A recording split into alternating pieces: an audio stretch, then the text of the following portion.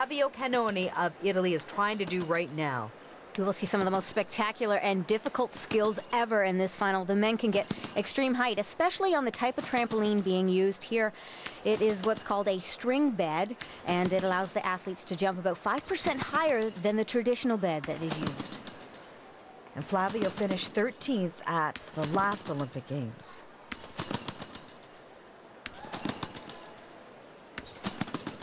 Maintaining his height throughout the routine. Good job so far. A little out of control on his out bounce, but not a problem. A strong start. Flavio in qualification was 41 points. Du Japon, from Japan. Up next, Tetsuya Sotomura of Japan, the reigning world bronze medalist in both individual and synchronized trampoline. And he is a competitor who rarely finishes out of the top 5 at World Cup events. Japan, China, and Russia are the powerhouse countries in this event. They qualified the maximum of 2 athletes to this final, and also 2 spots for each of those countries to the Olympic Games. Opening with a Triffus pike, into a Triffus tuck. 3 triple elements in a row.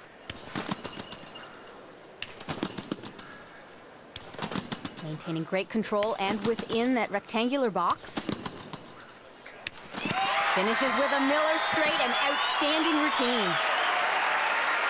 In this event, a panel of 5-year-old was the 2005 World Silver medalist. Yasuhiro has a dozen career World Cup victories to his name. He had a great year this year, and at last year's World Cup final, he won the gold medal in Birmingham, so he's a favorite here.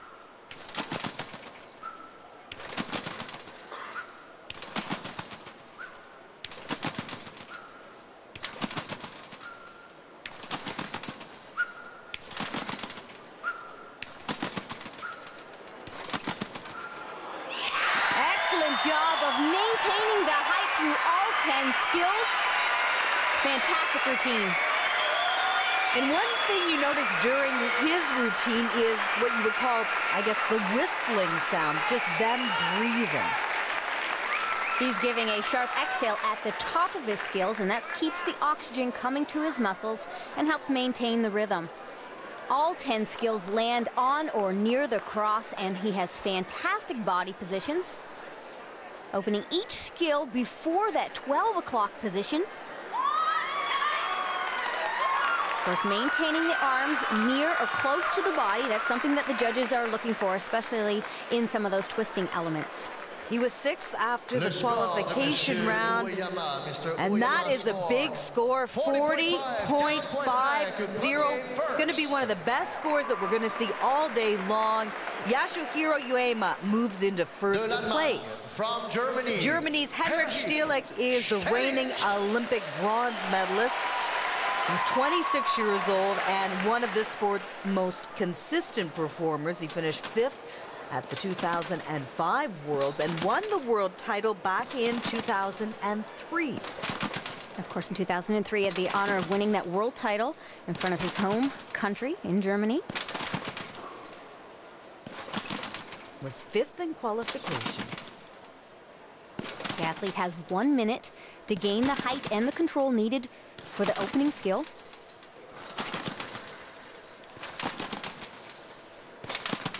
Traveling a little bit after his 4th skill.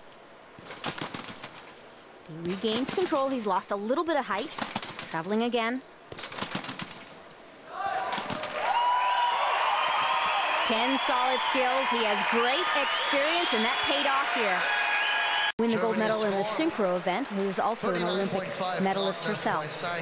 And that moves Henrik into 3rd place, but there are still 3 gymnasts yet to compete. De la Russie, from there Russia. are 2 Chinese gymnasts in this final, along with 2 from Japan, and there are 2 from Russia. And here is the second of 2 Russians, Alexander Rusakov.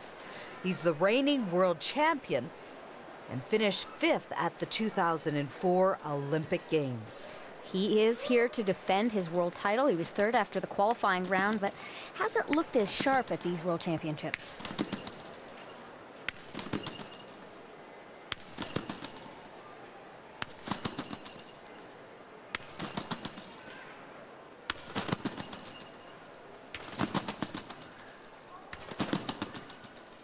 Starting off with big difficulty with 3 triples.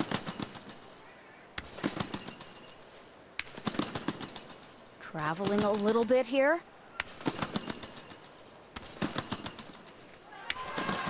Finishes big with a Miller straight. Huge degree of difficulty at 16.2.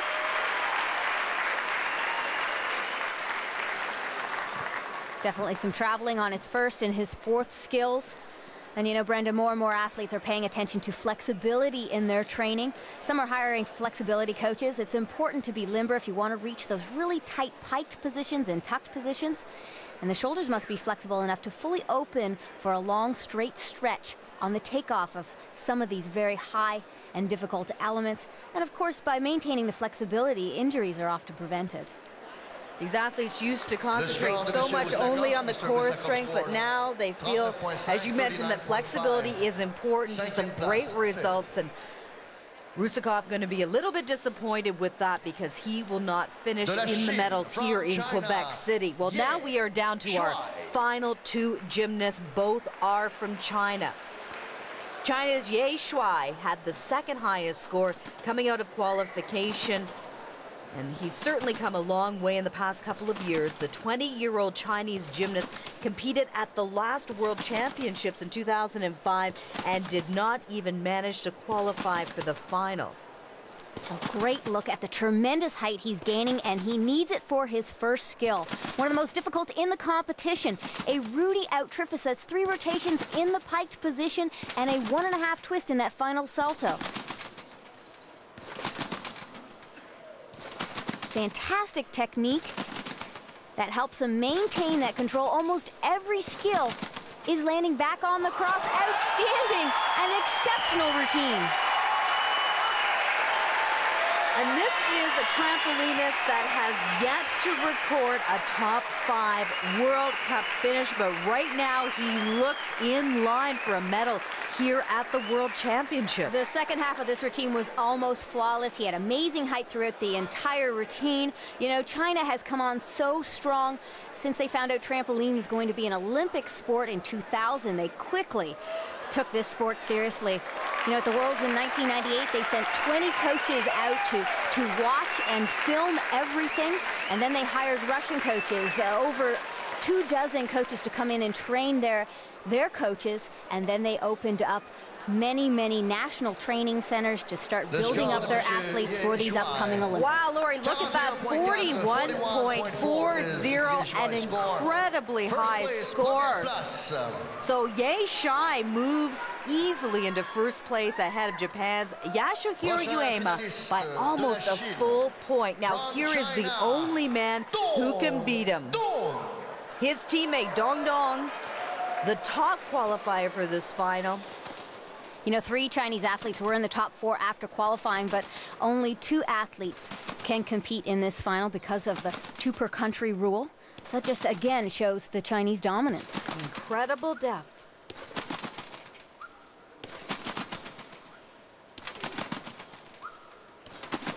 The bar is set extremely high in this competition. Must be flawless to beat his teammate.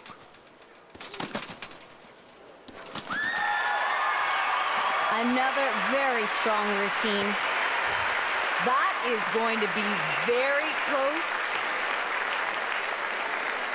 I think you can safely say, though, Lori, that it's going to be China sitting 1-2 at the end of the day. But who will be in first and who will be in second? Well, the judges are going to decide that right now. I think overall we saw a little bit more traveling from Dong Dong. That will affect his execution score. His degree of difficulty will be a 15.8, a little bit lower than his teammates. The score to beat, 41.40. And Dong Dong will not quite do it, so that's going to leave him in second place.